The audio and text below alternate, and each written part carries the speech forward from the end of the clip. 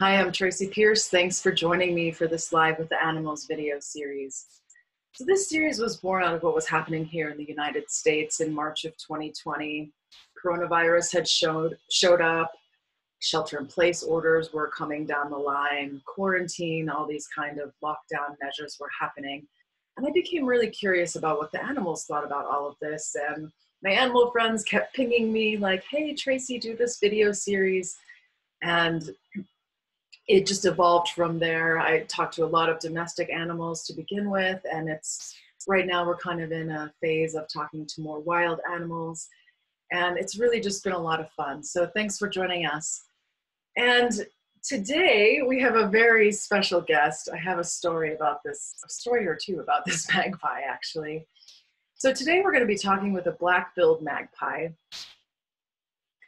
And I'm not super well traveled, but the only place I've seen these magpies is in Colorado here.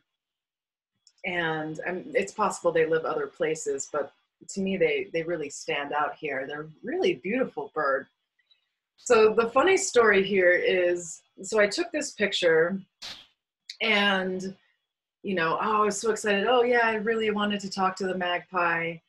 And got the picture, and so then the next day, I noticed outside my sliding glass door, there was this magpie that kept showing up and just chat, like making all kinds of noise and just it was almost like he was harassing me. And I was like, what? What? I took your picture, we're gonna talk, don't worry, we'll talk. And then the next day, the magpie shows up again, and it's just like squawking at me. And I realized, so part of my system that I do is if I take a picture of an animal that I feel wants to talk with us, I'll take the picture and then I'll email it to myself so I don't forget. And I can, that way I put the animals in the queue of who I'm going to talk to next. And well, I had forgotten to email this picture to myself. And so as soon as I emailed the picture to myself, the magpie went away and has not been harassing me since then. But I got up this morning and there were 7 magpies outside. So I get the impression they have something to share with us. So I'm excited to talk to them today. If you're joining me live and you have questions for this magpie, if you're on Zoom, you can use the chat button and type your questions in. If you're on Facebook, just use the comments and type your questions for this magpie in. So I'm just going to go ahead and get quiet and start tuning into this magpie.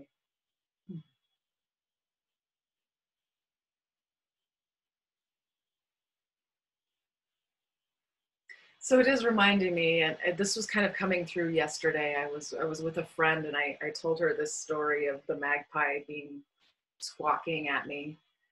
And again, this magpie is reminding me of what it was telling me yesterday, which is sometimes in order to get what you want, you do have to be this kind of squawking bird and not be afraid to sound like an idiot or to sound, for people to think that you're being a squawking bird. Essentially, it's okay. And sometimes that is what it takes to get what you want.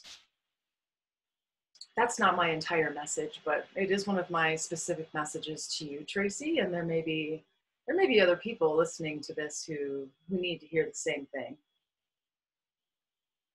It's like, I didn't care that you were annoyed by me. I kept speaking until I got my message through. And it's like, yeah, I didn't care what you thought. And to some extent that may be important for me, Tracy, or for other people who are going after things they want. Wow, I start to feel a lot of stuff moving in my own throat. And the magpie says, yes, there's sometimes a lot of people have, ooh, excuse me, like fear caught up in their throat. I'm starting to feel a lot of kind of crunchiness in my throat as the magpie is showing me this. Saying there's a lot of people that have blockages in their throats. It's complimenting me, saying, Tracy, you've worked on this a bit, you know, you're better at speaking up about things than you definitely used to be. But that's a lot of what my message is about speaking up. It's not the entirety, but for this group in particular, there is something about that. This magpie says, we are generally like the magpies. These magpies are known or thought to be quite annoying. This magpie says, yeah, a lot of humans tend to think of us as nuisance birds. She said, but we don't care. Yes. Is there more you want to tell us about that, or? So the magpie is showing, sometimes it's very on its own, it's very solitary, doing its own thing, but sometimes it is in groups, like I saw this morning around my house, where there was like 7 of them. Yeah, the magpie is showing, like, I think part of what happened was the neighbors may have spilled some grain or some kind of food next to the barn there, because that's where these magpies were. It was like they were eating. It's what it seemed like. It's like sometimes we come together for things like this that are mutually beneficial, but a lot of times we are just on our own. He says it's not unlike a lot of animals. I feel like there's more there.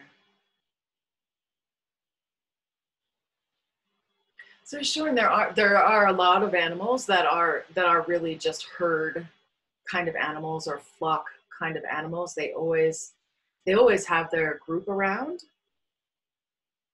And this magpie is saying we kind of go back and forth. Like, we tend to be more solitary than groups. Like, the things we do together are more like this mutually beneficial, like, oh, we saw food, and like, were the other magpies like sharing with other magpies that they had found food? Is that, because I almost get the impression that magpies might be a little like selfish isn't quite the right word, but really concerned about themselves and not necessarily wanting to bring the other birds in. Is that not correct? Or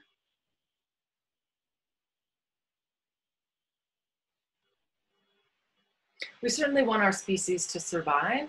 And so in the situations where there is plenty of food for all of us, this magpie is showing it's like 1 or 2 of the magpies found the food, and it really is telepathic communication. Like, he's showing like these waves kind of coming out of the brain and going out to other magpies, so they come and eat as well.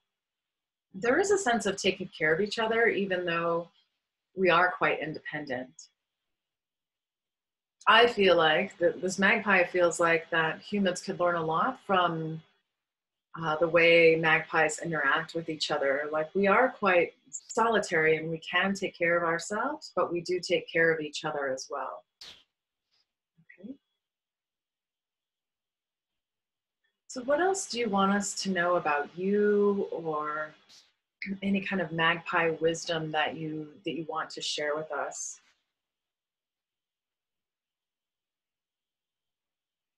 So it's showing that squawking kind of sound it makes again. Wow, I start to feel that in my throat again. But it's showing, it's almost like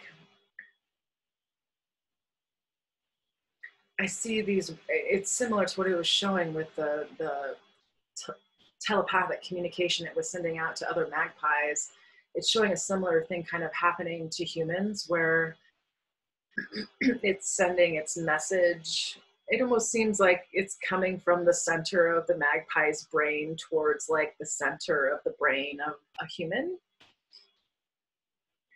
I feel like you're showing me something about dreams. Um, could you show me that again? Is this all about dreams, or?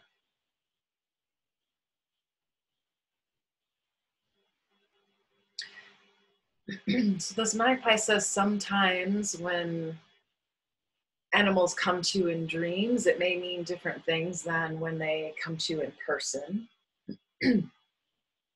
Okay, do you have any like advice for us how to like discern that? I mean, because me personally, I hardly ever remember my dreams. Um, so I wonder, is there a message you have for people who do remember their dreams about this, or?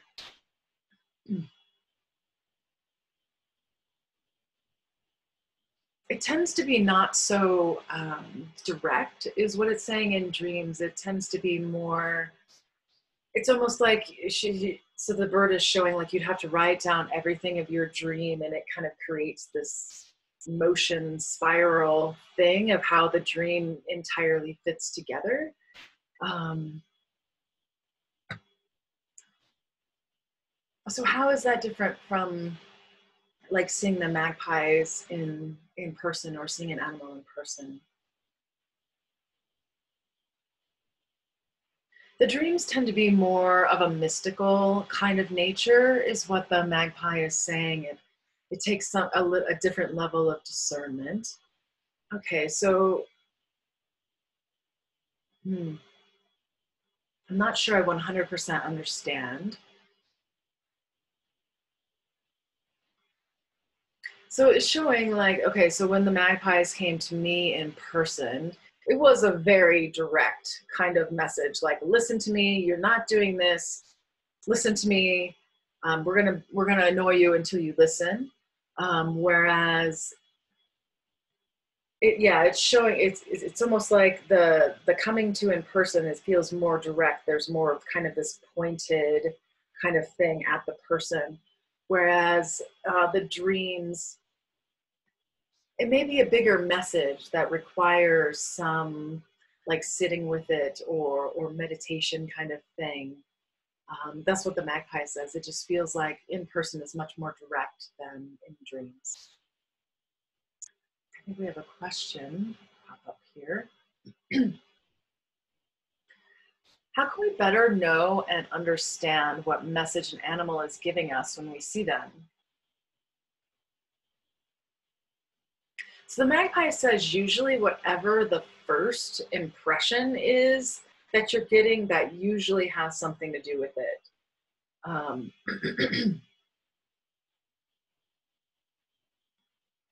I feel like there's more there. Can you expand on that? So the magpie is encouraging us to pay attention to like the very first thing that happens in our energy, or the very first thought that we have, or the very first kind of thing that happens, or image that comes to us, or word or feeling. Like that first thing that comes to you, what Magpie says is actually quite important. A lot of what animals, the messages that animals bring are very heavily reliant on intuition.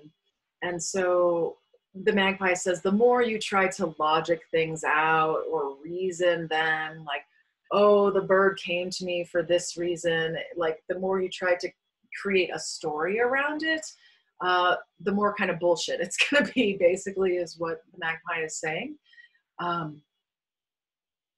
Animals touch us on this deeper level where it's almost like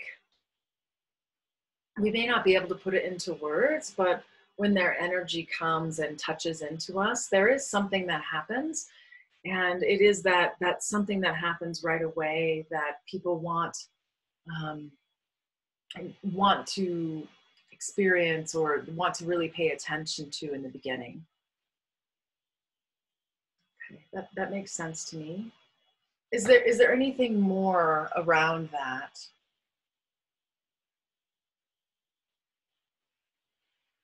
So the bird's saying, especially if a particular kind of animal shows up repeatedly, to take note of like the time and situation, like what were you doing, what was happening when that animal showed up.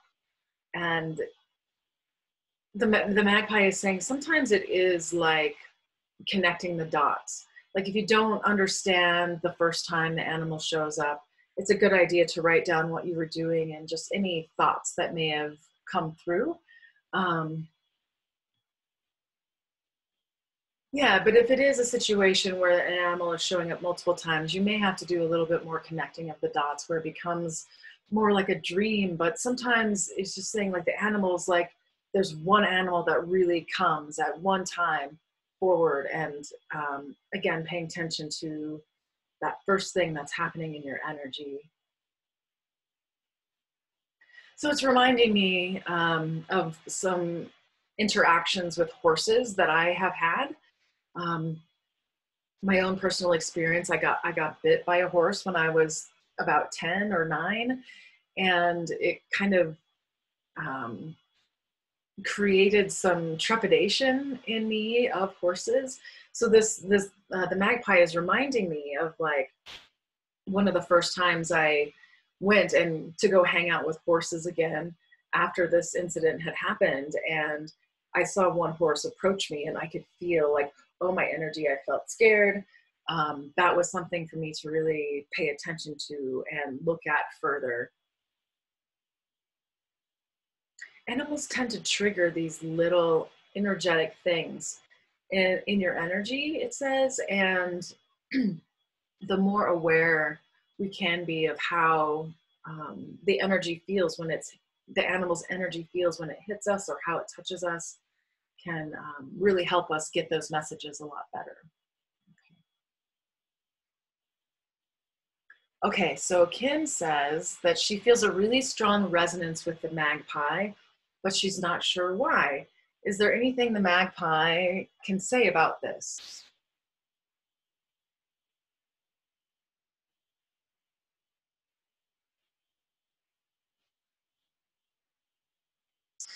So I'm pointing the magpie a little bit towards Kim, who's asking this question, and it feels like he's kind of looking at her.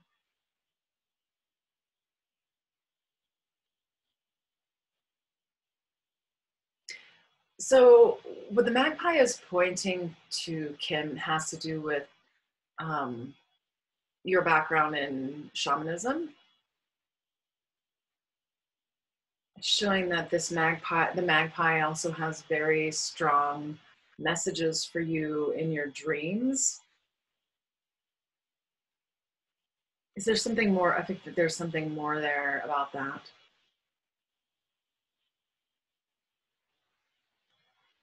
So the magpie is asking you to do a journey with magpie as sort of one of your guides. There is something there deeper, more that it's wanting to show you. I see this. It's like a black and blue kind of vortex thing. It's almost like this. I see the bird wanting to kind of take you into the vortex. Is there more there?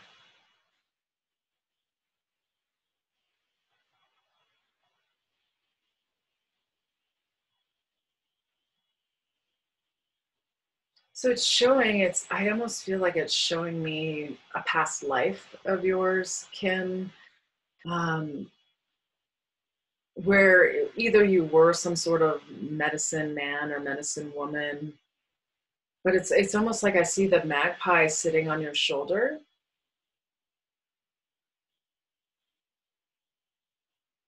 Yeah, the magpie is saying you have a very deep past life connection to the energy of the magpie that's somehow woven into the shamanistic tradition. The magpie is saying that that particular past life was a big part of the reason that you decided to study shamanism in this life.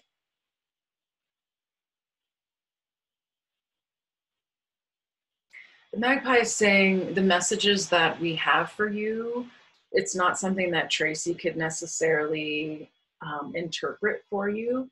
It is something they're asking you to use the shaman knowledge that you have to actually take a journey and go deeper. Like there is something, it feels like, it's like related to your past as a healer, or yeah, there's definitely something more than there, Kim, for sure. We're waiting for you, they say. We're waiting for you to take on this journey. Okay. Kim says she understands, Magpie. Thank you very much. All right, so I'm checking for any last questions. We're kind of coming to the end of our time. Magpie, is there anything else that you really want to share with us today? You were so squawking and loud. I felt like there was just maybe more.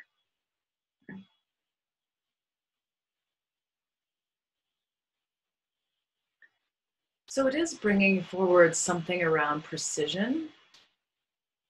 It's reminding me, I think we talked to the Heron last week, who talked a lot about precision. And so the Magpie is saying, you know, I talked a lot about squawking and making noise to get the attention that I needed, but there actually was quite a bit of precision.